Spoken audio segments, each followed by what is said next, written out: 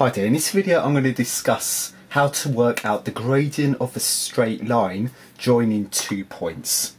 So here's a definition for gradient.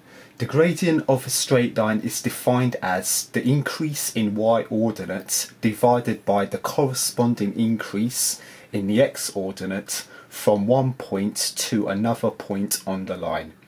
So I have a diagram over here. So if I have 2 points having coordinates x1, y1 and x2, y2, so to work out the gradient, and it's sometimes referred to as the slope, okay? So to work out the gradient or the slope, it's the increase in the y ordinates. So increase in the y ordinate in this case is y2 minus y1, divided by the corresponding increase in the x coordinates. So the corresponding increase is x2 minus x1. So this brings us to the formula. So we usually use m to denote gradient. So the gradient m of a straight line is given by the formula y2 minus y1 divided by x2 minus x1 by definition. Now, the gradient is also defined as the tangent of the angle that the line makes with the x-axis. So if you take these 2 points and if you form a right-angled triangle, if you work out the tangent of the angle that this line makes with the x-axis, so remember in trigonometry, tan is the opposite side divided by the adjacent side. So by using the trigonometric ratio of tan theta for this right angle triangle formed is also y2 minus y1 over x2 minus x1. So you could also define gradient as being the tangent of the angle that the line makes with the x-axis. So let's practice the application of this formula with some examples. So example 1, part A, calculate the gradient of the straight line joining the following pair of points. So in part A I have 2 points. The first point has coordinates 1, 3. The second point has coordinates 4, 4. Let's apply the formula with this example. So let's go back to the paper and pen. So in this case, here are the 2 points. So in step number 1, let me name the points.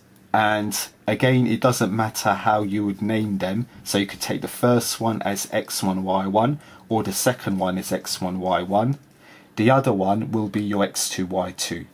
So if I take the first one to be x1, y1, so x1, y1 is 1, 3. The remaining one is going to be x2, y2, which in my case is 4, 4. So this takes me to step number 2. So in order to work out the gradient m, so the gradient, and we use the letter m for gradient, remember the formula for the gradient, it's y2 minus y1 divided by x2 minus x1. So all that needs to be done now is substituting the data. So y2 in this case is 4, minus y1 is 3 divided by x2, and x2 is 4 minus x1 being 1. So if I follow through the calculation, 4 minus 3 is 1 divided by 4 minus 1, which is 3. So the gradient for part A is 1 over 3. So we have another example. So in part B, we need to work out the gradient again for the points minus 5, minus 7, and the second point has coordinates minus 10 and minus 8. So back to the paper and pen. So I'm going to call my x1 and y1, and I'm going to take that to be minus 5, minus 7. That means x2 and y2 is the remaining point, which has coordinates minus 10, minus 8. Okay, so this takes us nicely to step number 2. So in order to work out the gradient m, so remember the formula for the gradient. M, the formula is y2 minus y1 over x2 minus x1. So it's y2 minus y1 over x2 minus x1. So what needs to be done now is substitute in the data. So y2 is minus 8 minus y1, which is minus 7, divided by x2, so x2 is minus 10, minus x1, which is minus 5.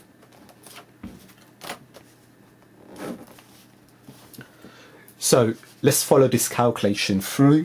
So minus 8 minus of minus 7 is minus 1, so minus 1 in the numerator, divided by, in the denominator, minus 10 minus of minus 5 is minus 5. So the two minuses in the numerator and denominator, you can cancel them to give you 1 over 5. So this should be the gradient for part B. So if we go back to the screenshots, so using the concept of gradients, let me discuss collinearity. So first of all, here's a definition. So 3 points A, B and C are collinear. So collinear means these 3 points all form a straight line if the gradient of AB is equal to the gradient of BC, which is equal to the gradient of AC. So if you have 3 points A, B and C, they all lie on a straight line if the following condition is true. So remember, the gradient of AB is equal to the gradient of BC, which in turn is equal to the gradient of AC. So let's see this with an example. So example 1, prove that the following points are collinear. So in example number 1, we have 3 points. The 3 points have coordinates 2, 3, 4, 4 for the second point, and the third point has coordinates 10, 7. So let's apply this principle. So back to the paper and pen. So here are the 3 points having coordinates 2, 3, 4, 4 and 10, 7. So the first step, here is step number 1. Let me label the points A, B and C. So I'm going to call the first point A, the second point B and the third point C. Okay, so if we go back to the screenshot, so these points are only collinear if MAB equals MBC equals MAC. Okay, so what I'm going to do is I'm going to work out MAB and MBC, and if MAB equals MBC, A, B and C are collinear. So if I go back to the paper and pen, let me work out MAB first. So A has coordinates 2 and 3. I'll name this x1 and y1. Okay. And B has coordinates 4 and 4. I'll name that x2, y2. So the reason for me calling A and B x1, y1 and x2, y2 respectively is I'm going to work out the gradient of AB. So in this case, let me work out MAB. So remember the gradient formula. If you have 2 points, the gradient is y2 minus y1 divided by x2 minus x1. So if we follow through the calculation, y2 is 4 minus y1, which is 3, divided by, and x2, which is 4, minus x1, x1 is 2. So if we continue, 4 minus 3 is 1, divided by 4 minus 2 is 2, so the gradient of AB is half. Now in my step number 2, as we discussed earlier, let me work out MBC, and if MAB equals MBC, these 3 points are collinear. So in this case, I'm going to take B, which has coordinates 4, 4, to be my x1, y1 for the gradient calculation. And I'm going to take C, which has coordinates 10, 7, to be my x2, y2. So with these points named, let's work out MBC. So remember the formula for gradient, it's y2 minus y1 over x2 minus x1. So if we substitute in the data, MBC will be y2, so y2 is 7, minus y1, y1 is 4, divided by x2, x2 is 10, minus, and x1, x1 is 4. So if we follow through the calculation, 7 minus 4 is 3, divided by 10 minus 4 is 6, 3 over 6 cancels to 1 over 2. So this is the gradient of BC. So if we go back to the screenshot quickly, so remember, if MAB equals MBC, so that implies that our points A, B and C are collinear. So if we go back to the paper and pen, so MAB is half, MBC also half, so since MAB is equal to MBC, so therefore these points are collinear, meaning that A, B and C all lie on the same straight line. So we have another example to do. So for example number 2 is we need to investigate whether the following points are collinear. So point A has coordinates 2, 0, point B has coordinates 3, 1, and we have a point C having coordinates 8 and 7. So let's investigate whether they're collinear or not. So let's attempt this calculation. Back to the paper and pen. So here are the 3 points A, B and C. So as with the previous problem, let me calculate MAB and MBC. So it doesn't matter which gradients you work out.